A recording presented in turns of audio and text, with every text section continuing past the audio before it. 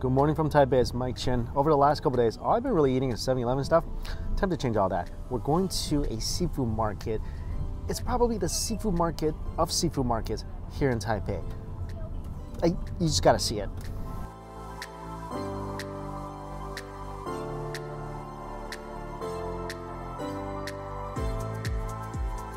Here we are. We are in the front of Addiction Aquatic development. This is a massive fish market and it's a great place to find produce. There's a bunch of little food stalls on the outside. This is food paradise, a seafood paradise. And it's just massive. Oh, today I'm gonna utilize the seafood strategy. I see food, I eat it.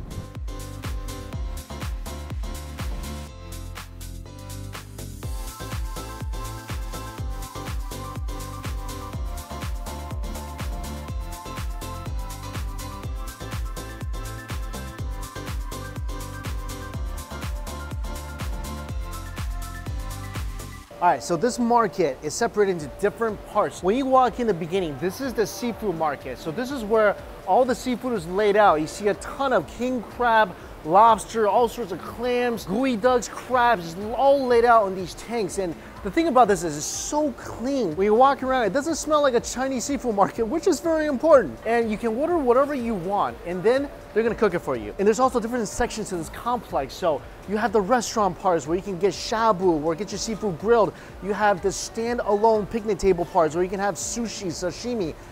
We're gonna try it all.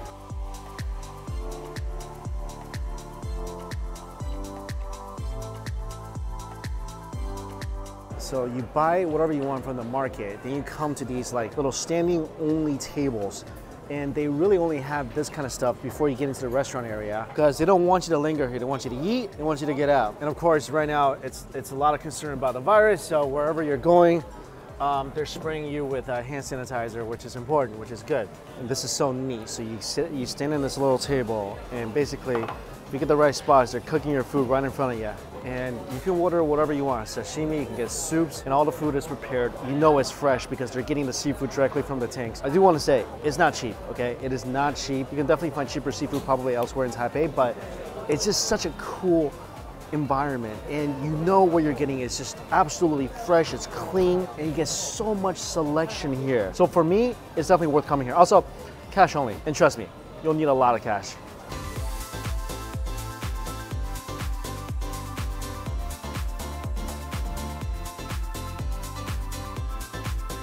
All right, typically, don't eat a lot of sushi, don't eat a lot of raw fish, but here, everything is so fresh, gotta at least try a couple pieces. Scallop.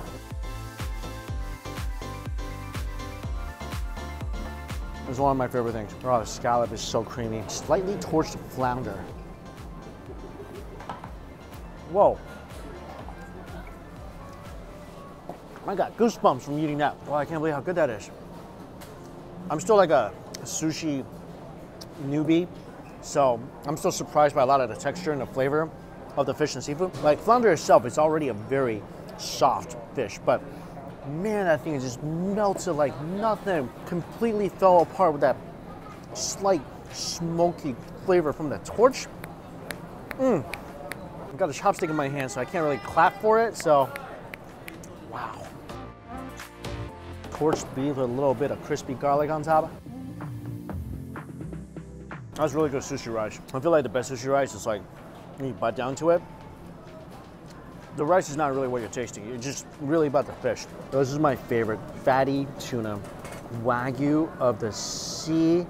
Of all the things I've had in my very, very abbreviated sushi life, my all-time favorite. The way that thing melts and just leaves your tongue in this like soothing, smooth, creamy, velvety state. It's hard to believe anything in the ocean can just do that for you without being cooked.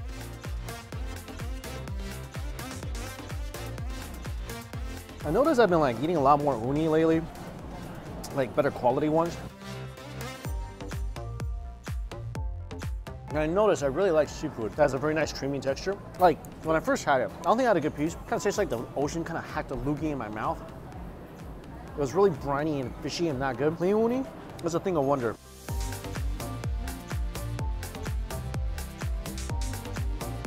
This clam soup is very light. I think I would have liked something with more flavor, but if you're just really into a nice sweet clam flavor. Wow, actually, I took a bite of the clam. I just like the candy of the sea. The broth is so light.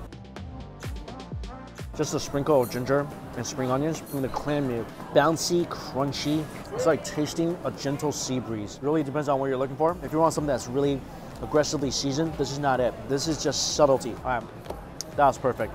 That's just round one. Let's go get some more seafood.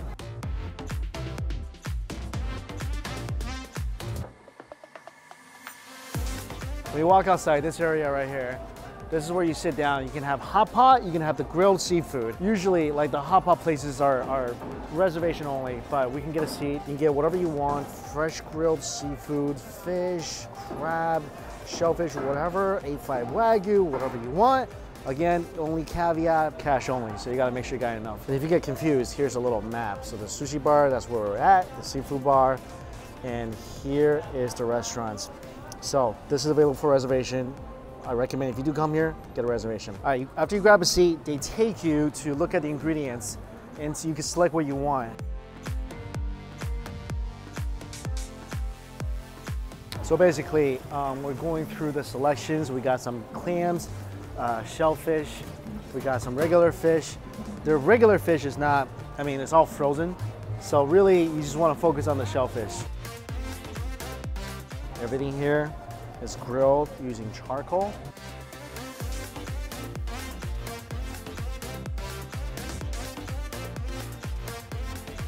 All right, so you sit down and they bring over this stove that has these hot stones on top, and your skewer sits on top of that, so it's like, it's keeping the skewers warm, and you're sitting outside. This will be really horrible in the summer. I can't emphasize enough, sitting by two, like, burning pots, because I got a miso soup hot pot as well. I would not come here in the summer, I'll tell you this right now. But this is perfect for right now. It's a little chilly, it's cool, sitting by a couple heated stoves, eating fresh seafood. Doesn't get much better than this. Fresh charcoal roasted scallops. It just permeates sweetness. This thing is so sweet, it could live next door to you, ask you for a cup of sugar, and you will give this thing all the sugar in your cupboard and invite it in for tea.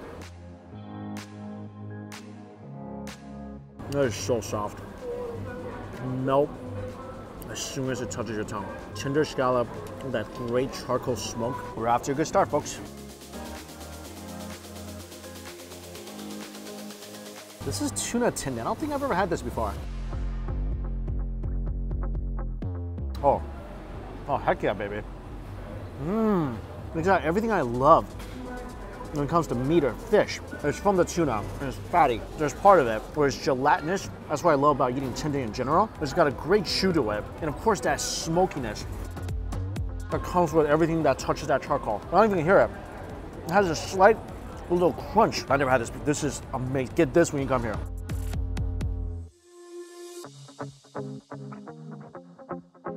Roasted squid. Wow, this thing tastes like a chicken gizzard. It's not overly seasoned, so you can still get that nice seafood flavor. Check out this grilled piece of cod. Oh my God, snowy white flesh, perfectly cooked on top. The skin is just the tiny bit crunchy, perfectly cooked. Oh, please get this when you come here. This meat, I mean, any tenderer, you might just have to start bawling in front of it. Oh my God. Melts in your mouth. And they grilled it with a little bit of wine, which just accents the supremely naturally sweet flavor of the fish. And also, this thing was slightly covered in miso before it hit the grill. And you can taste that deep fermented soy flavor. It was one of the best pieces of fish I've had in Taiwan, for sure. Right here, seriously, get this when you come. What I love about this is, on one end, it's really nicely meaty fish. The other, look at this. This is all fat on the other end. Oh, fat and all that gelatinous goodies right here. Oh man. I think that's my favorite part. That is just gooey, lip smacking good. And the skin, slight crispy, perfectly cooked. All you need is a splash of lime. That thing will definitely bring a smile to your face. This is must get here. Little clams cooked in sake. Oh, look at this, sake, garlic, scallions. We got 2 different sizes of clams, both cooked in sake. This is great. This is gonna be so sweet. It smells so sweet. It looks so sweet. It tastes. This thing tastes insane. It's just clams cooked in sake. That's all it is. And this thing is just pure sweetness. Wow. Every piece is a little crunchy. Again, just that natural ocean candy flavor of the clams. That's where you taste them. This is called a bread crab. It's cooked in butter, garlic, scallions. And this right here, this is the best part of the crab, the tamale. All that guts and brain and the innards right here. This is what you should be eating. Best part of the crab. Dip that in a little sauce. That's some good miso. Trust me guys, anytime you get a nice big crab like that, go for the innards. Most flavorful, most umami-filled part of the crab.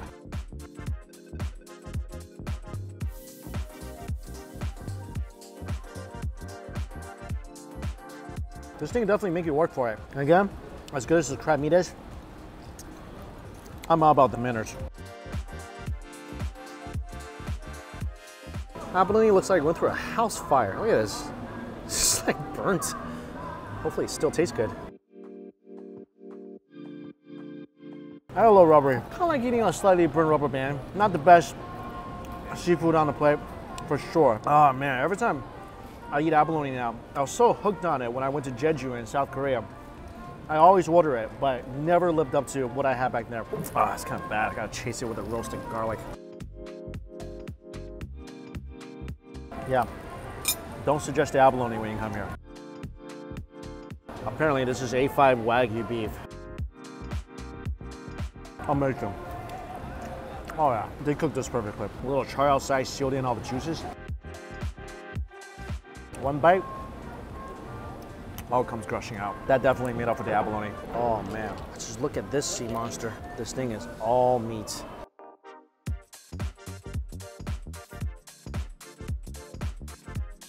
The reason I love getting giant prawns is because the bigger prawn you get, the bigger prawn head you get. Wow. The brains, all that stuff that's here, that's where Flavor Town resides. As soon as you suck on or bite into a prawn head, you'll know one thing. Zombies, they know what they're doing. Really do. And this thing, peel off the little prawn legs, little crispy prawn chips. And especially like bigger prawns, the little legs, got some meat to it. And this thing is just roasted with some salt on the outside.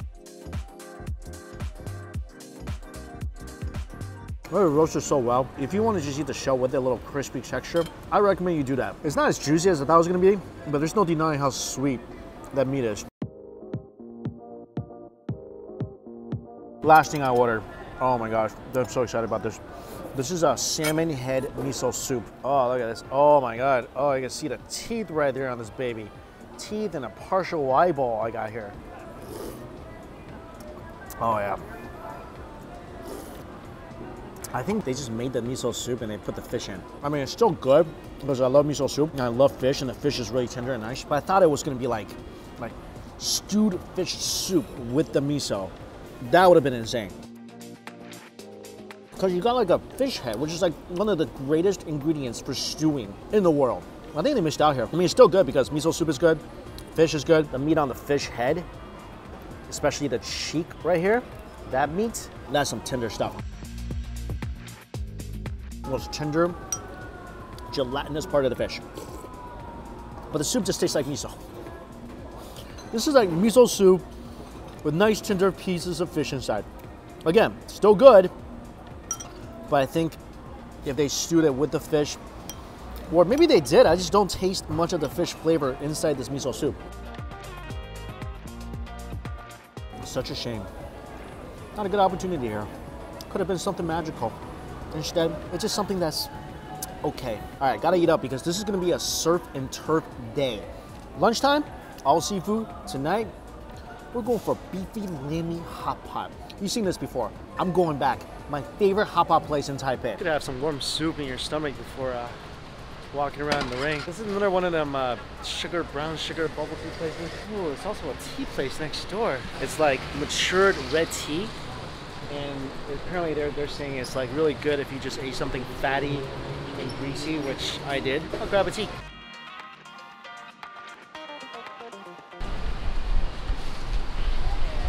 Oh, this is delicious. This is gonna be my go-to place for tea now. Oh, it's really delicious. Just a little bit of sugar, a little bit of ice.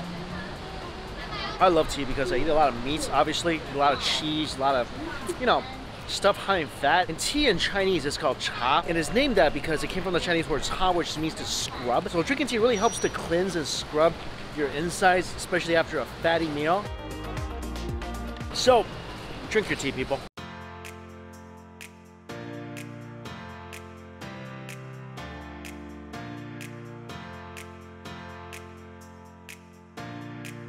Last time I was in Taipei, I had this all-you-can-eat spicy hot pot. Best I've ever had. Gotta head back and do it one more time.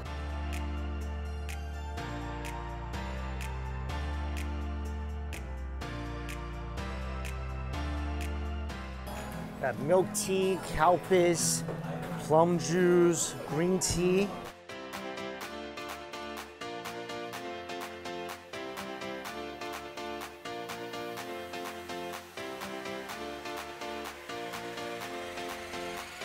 All right, got the split pot. Definitely, you have to get the M7 beef from Australia. For soup base, got spicy and nummy, of course, and also sour cabbage and fatty pork.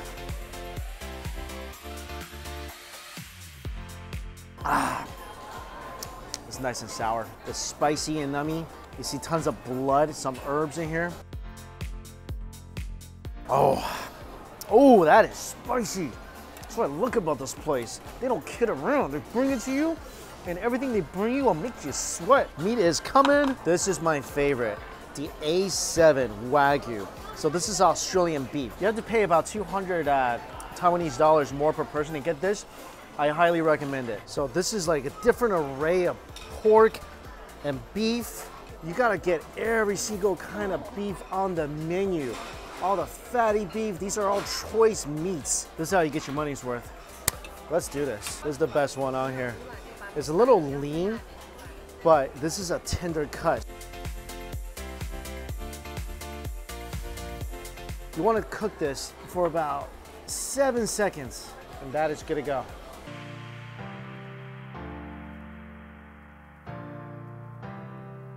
It's really lean, but we got a good beef flavor here. My favorite, of course, is the fatty beefs.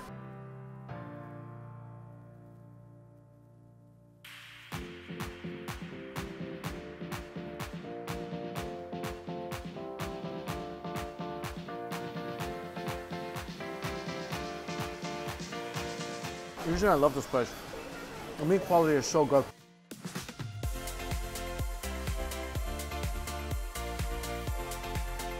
Oh, this is the best one. The choice ribeye is the best cut. It's even better than this like M7 Wagyu. Now I'm kind of debating whether I should have paid the extra 200. Nah, you always pay. If there's an upgrade to be had on all you can eat hot pot, you do it. The first part of hot pot, in the beginning where you're eating, just get all the meat you can. At least 50% of enjoying hot pot is all about the sauce. I'll link you guys to a video on my sauce recipe for hot pot. There's so many things to eat and drink here. Gooey duck. One of my favorite things. It looks horrible. It's so good. This is sea cucumber. I never had that in a hot pot before. I was wondering about the M7. I got a second order. Check this out. Look at that.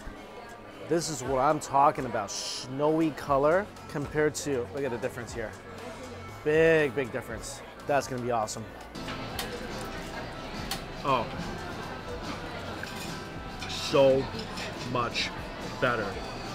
Wow, a lot more fat, a lot more marbling, but I gotta say, best is still this chuck eye roll. Good that way in comfort. Time for my favorite part of hot pot, the egg. Take a spoon, put it on the bottom, crack an egg, let it go in. Let this cook for about 3-4 minutes. Do it right, it's gonna be amazing. Best is eat the gooey, soft boiled egg with some meat or noodles. Oh yeah, baby.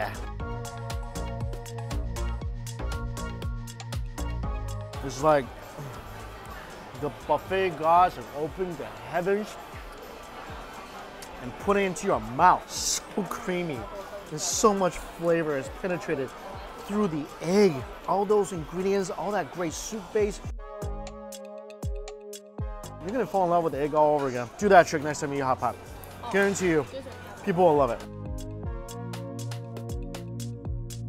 Spicy beef noodles.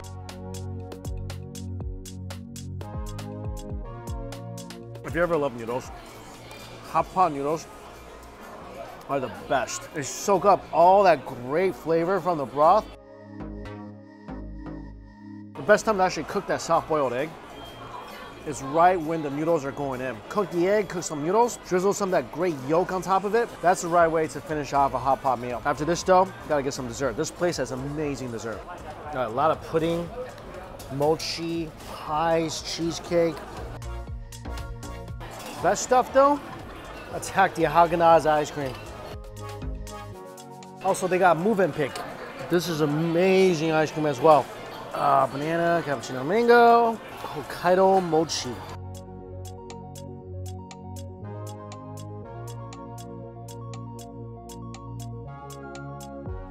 This mochi ice cream is amazing. That's a great way to end it all. All right, gotta go do something else that all Asians love.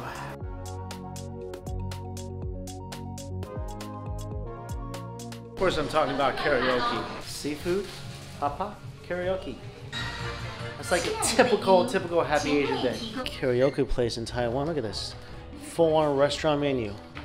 Jeez, those are everything.